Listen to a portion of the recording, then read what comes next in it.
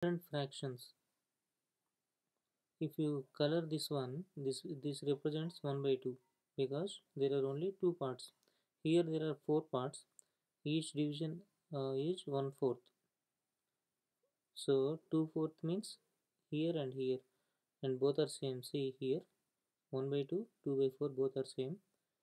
Similarly 3 by 6 is also same, 1, 2, 3, and here 1, 2, 3, 4, 4 by 8 also same, 1, 2, 3, 4, 5, 5 by 10 also same. Okay. In another way, you can multiply with both numerator and denominator. With 2, you will get 2 by 4. With 3, you will get 3 by 6. With 4, you will get 4 by 8. With 5, you will get 5 by 10. So all these are equivalent fractions.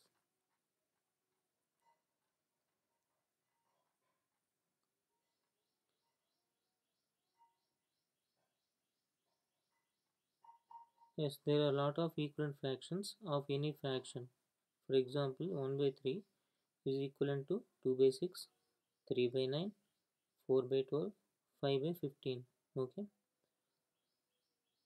For 2 by 3, it will be 4 by 6, multiplying with 3 on both numerator and denominator, 6 by 9, 8 by 12, 10 by 15.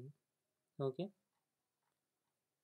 You can frame another examples also of equivalent fractions. See on the number line, this is of, this is 1, 1/3, 2/3, 1, 1/4, 2/4, 3/4, 1, 4 by 4 is nothing but 1, 1 by 5, 2 by 5, 3 by 5, 4 by 5. Similarly, you can make up to 1/10 division. Now using these number lines, we can find the missing numbers. 1 by 4 is equivalent to, see here, 1 by 4 is equivalent to 2 by 8. Okay. 4 by 10 is equivalent to 4 by 10. Here it is. 4 by 10 is equivalent to 2 by 5. Okay. 6 by 9 is equivalent to 2 by 3. 6 by 8 is equivalent to 3 by 4. Okay. I already told you the other method, multiplying with the same number or dividing with the same number. If you divide this fraction by 2 on both numerator and denominator, you will get 3 by 4. Like I said earlier, 1 by 2, multiplying with both numerator and denominator with 2, you will get 2 by 4. With 3, you will get 3 by 6. With 4, you will get 4 by 8. Okay. Now let's find out the missing numbers here. 2 into 6 is 12, 1 into 6 is 6. So this number must be 6. We need to multiply both numerator and denominator with the same number to get the equivalent fraction. Okay.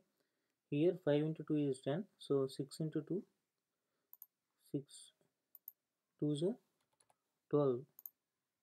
Here it will be 12. What about here? 3 into 4 is 12. So 4 into 4 is 16. 8 3 is 24. 7 3 is 21. This is the way to get equivalent fractions. Make 5 equivalent fractions of 2 by 5 freely. 4 by 10, 6 by 15, 8 by 20, 10 by 25. Okay. Think about how to make equivalent fractions that are equivalent to 6 by 12, like 3 by 6, 2 by 4, and 1 by 2. You need to multiply or divide with the same number on both numerator and denominator. 6 by 2 is 3, 12 by 2 is 6. So both are equivalent. Here 3 by 3 is 1, 6 by 3 is 2, 1 by 2. What about this? 6 by 3 is 2, 12 by 3 is 4. Okay, so we can fill the blanks with the numbers. Okay, in this way.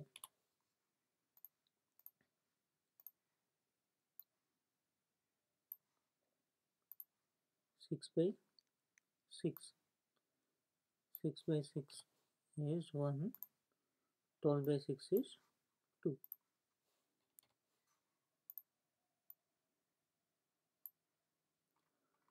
Equivalent fractions can also be obtained by dividing numerator and denominator of the fraction by the same number, as we discussed earlier.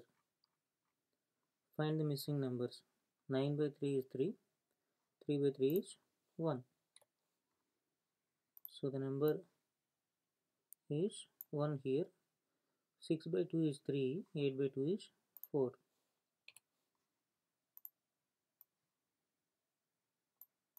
4 by 4 is 1. 12 by 4 is 3. So it must be 1 by 3. 20 by 4 is 5. 8 by 4 is 2. Make 3 equivalent fractions of 12 by 18 by dividing numerator and denominator of the fraction by the same number. You can follow the same procedure to get these 3 equivalent fractions. If fractions are equivalent, the simpler one is easier.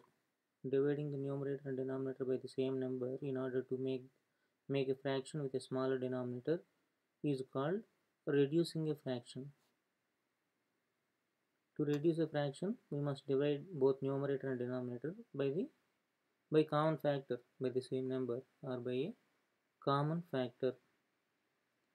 See, in this example, 3 is factor of 15 and factor of 18 also. So we can divide both numerator and denominator with 3. 15 by 3 is 5. 18 by 3 is 6. Okay.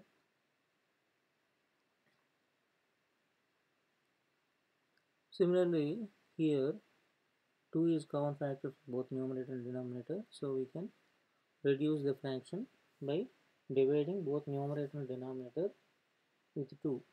16 by 2 is 8. 20 by 2 is 10. Okay. Again 2 is common factor for both 8 and 10. So 8 by 2 is 4. 10 by 2 is 5. Or otherwise we can divide this fraction with 4. 16 by 4 is 4. 20 by 4 is 5. In that way also we will get 4 by 5. And there are no common factors here, so this is a simplest fraction. We cannot reduce it further. Okay, dividing by 2 and then divided by 2 same as dividing by 4, as we discussed earlier. And 4 is the highest common factor of 16 and 20. When reducing fractions, we typically make the denominator as small as possible and get the lowest term of the fraction. We can easily get the lowest term by dividing by the HCF, highest common factor of the denominator and the numerator. Here we need to reduce the fraction to its lowest term. How to get it? By dividing both numerator and denominator with the highest common factor. For first it is 2. So by dividing with 2 on both numerator and denominator, you will get 2 by 5. Here it is 2 by 5. What about this? 3 is the highest common factor. It will be 4 by 5.